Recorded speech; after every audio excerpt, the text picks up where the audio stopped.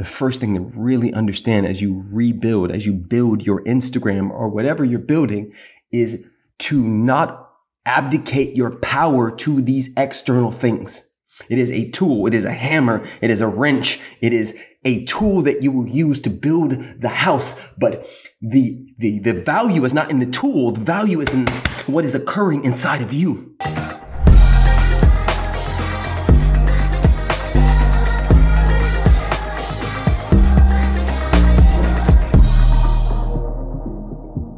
Blessings and blessings, beautiful souls. My name is Preston Smiles, and I help people get free from the inside out, regardless of their external circumstances. And today's transmission is how I got my almost 300,000 person Instagram deactivated and how I've already rebuilt from 0 to 5,000 in 24 hours. Boom, let's freaking go. If you are new to the family, new to the vibe, new to the tribe, and you're looking for a place to be held, a place to be loved, a place to extend and expand in a community, I have something called Sanctuary.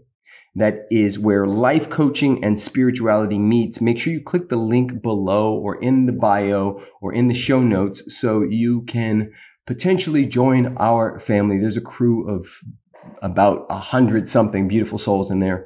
And we are committed to knowing each other. This isn't just about content and, filling up on more stuff. It's about being known, like having actual friends who are into the same thing as you. So if you're hearing this and you want a place, Sanctuary is that, and I invite you there as soon as possible. It's one of the most affordable things I have in the space. So without further ado, let's jump in. Last week, I went to log into my Instagram and it said that your account is suspended. And then a couple days later, it said that your account is deactivated and banned. Now, a little backstory, I've been on Instagram for 13 years. And for 13 years, 3 times a day, I have poured into that space. I've shared memories of my dad dying to, my wedding, to the birth of my children, and so much more. And so there was a deep sadness, frustration that came up when I found out that my account was taken. And I've been in this space and in this work a very long time. And I've said many times on podcasts, I've said to my clients that if I lost everything, I'd be mad for a couple of days and then I would rebuild it because I know how to fish, right? And vegan fish, for those of you who are already offended. But you understand the metaphor, right? You teach a man you give a man a fish, you feed him for a day, you teach a man or a woman or a gender non-binary to fish, and you feed them for a lifetime. And I know how to fish. I know how to create. I know how to build. I know how to extend. And what I'm going to be talking about today is some of that. For some of you, you're in a similar position where, I don't know, maybe your account wasn't taken, but you are on this because you want to understand how to rebuild. You want to understand how to bring people into your world. And I'm going to talk about at least one thing that I've done that went from 0 to, 4,000 or 5,000 in a day. But before I get into that, I want to remind us that these platforms, the stuff that we put on these platforms doesn't belong to us. And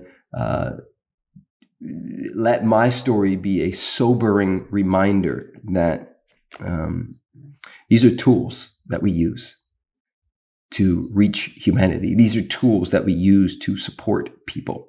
And yet they are living inside of a company. They are living inside of a company that has their own rules and sometimes their own algorithms, and things shift and change. And to give you a little more backstory, some of you are saying, but why? Why was your account taken?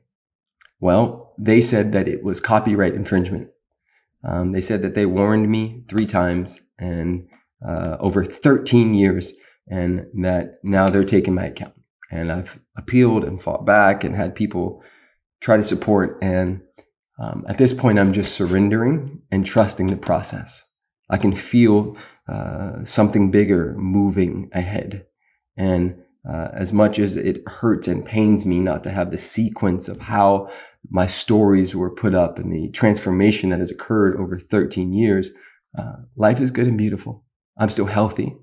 My kids are still healthy. My bank account is healthy. I have set myself up for things like this. Like if they occur, I'm still good. And I've been teaching for many years that there's only two games we're ever playing. One is the outside in game, which states that likes, cars, status, how big your booty is, what your skin looks like, how your boyfriend's treating you, dictates whether you're happy or not. And the other game is the inside out game, which essentially states I am perfect, whole, and complete, but not finished. I am a unique emanation of the Most High, sent here to reflect and reveal God's love, Spirit's love, Jesus' love, Buddha's love, Allah's love in only the way that I can. And for me, that is true power. That's true freedom, right?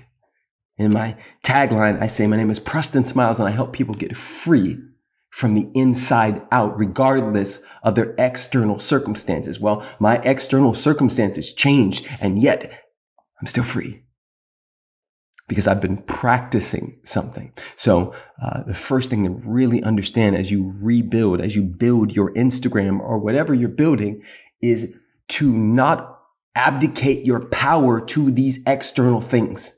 It is a tool. It is a hammer. It is a wrench. It is a tool that you will use to build the house. But the value is not in the tool. The value is in what is occurring inside of you. Right? The apple is beautiful, but the value is not in the apple. It's in the tree that can create it. It's in the soil that holds it. It's in the universal intelligence that can birth any of that. Whew. So, as you build your Instagram or whatever you're building, remember that the value is in you, not in them. The value lies within. And so these subtle energetics, right? Because there are outer laws of manifestation, and then there are inner laws of manifestation. And so the inner laws are just as important, if not more important than the outer. And so inner wise, you have to recalibrate yourself to remembering who and what you are and what you came here to do. I came here to serve. So I'm going to serve no matter what. I'm going to serve in the bathroom at a restaurant, and I'm going to serve on Instagram, and I'm going to serve on podcasts, and I'm going to serve wherever I go, because that's my calling. That's what, if you're listening to this, it's probably your calling too. So I invite you to remember who you are and remember why you're doing this, and not to get caught up in vanity metrics. Yes, it's nice to have many people following you, but remember, it's people on the other side of that. And really, truly, from a business perspective, all you need is 1,000 people who really, really get and receive your medicine, and you'd be good for the rest of your life. So, the second thing I want you to understand about rebuilding, about building from zero to nothing, or zero to something, about rebuilding from zero to something, is you don't have to do it by yourself. Once I figured out that I wasn't getting my account back anytime soon, maybe ever, I asked for help. I allowed what I've been and what I've been doing for people over the last 20 years to count. And I asked, right? I've been giving. And now it's time for me to receive. And so I set people up.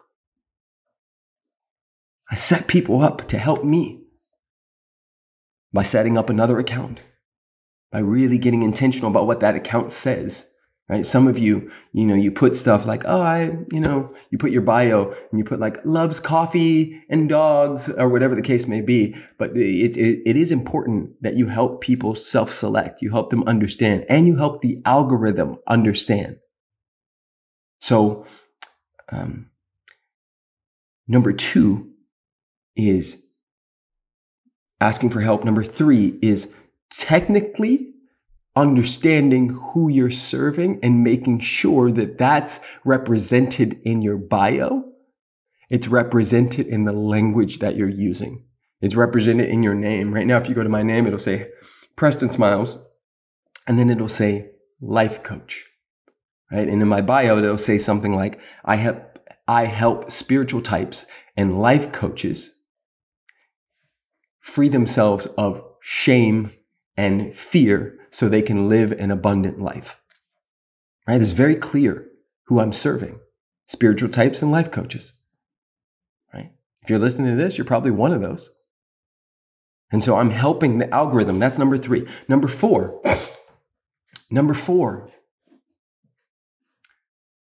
this is more of a mindset and it's technical. Number 4 is your job is to provide value, to give the gift and walk away. Many of you give the gift, but then you take the gift back or you judge the gift because it needs to be a 10 out of 10 always. But remember, a 10 out of 10 is subjective, right? What you think is not good or oh, this one only got 4 likes, but this one got 30. So I only do the ones that got 30. But what if the 4 really hit home for those 4 people? What if the 4 like opened up an entire portal and world for these humans, but you stopped doing the 4 because you're chasing the 30? So number 4, I'm reminding you to play the long game and to give the gift without attaching to what it needs to look like. Right? That's not on you. Your job is to dispense the gifts. The fruit doesn't belong to the tree. It belongs to the ecosystem. Your fruit doesn't belong to you. It belongs to the rabbits and the squirrels and all the other stuff and the people that are going to come by. Every apple contains an entire orchard. The question is how do you get to the seeds? Do you rot to the seeds because you're waiting and getting ready to get ready and overanalyzing and overthinking and overplanning? Or do you cut to the core of that apple by being in alignment with the truth of your being and giving your gifts no matter what? Whew. So that's number 4. Number 5 is consistency. People are deciding whether they can count on you. The moment my account was shut down, I got hundreds of messages on all the other stuff I was on saying, hey, did you block me? Hey, I can't find your account. They were looking for me. They were looking because for 13 years, I've shown up. Anytime somebody is feeling anything, they know they can come to my page and get uplifted, get reminded, get inspired and invigorated with the truth. And so you get to play the long game. Too many of us have been hooked into this short-term thinking. We're constantly busting nuts trying to get to the thing, right? You get to play the long game. We overestimate what can be done in a month or 2 and underestimate what could be done in a year or 2. You could be consistent for a year or 2 and set yourself up for the next 20 to 30 years.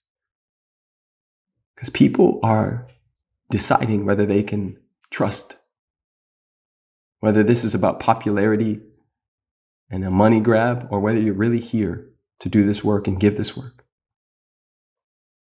So I hope all of this supported you. I really appreciate your time, your love, your attention.